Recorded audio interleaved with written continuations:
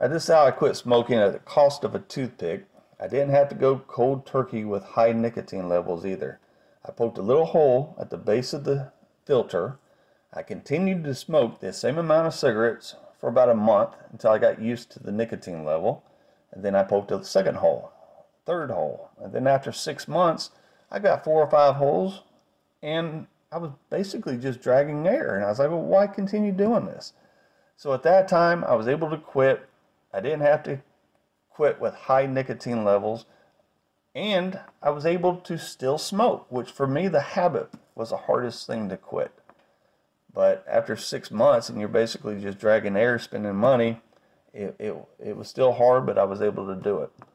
And for people that just don't have a lot of money to spend hundreds of dollars for these programs, it was a better alternative.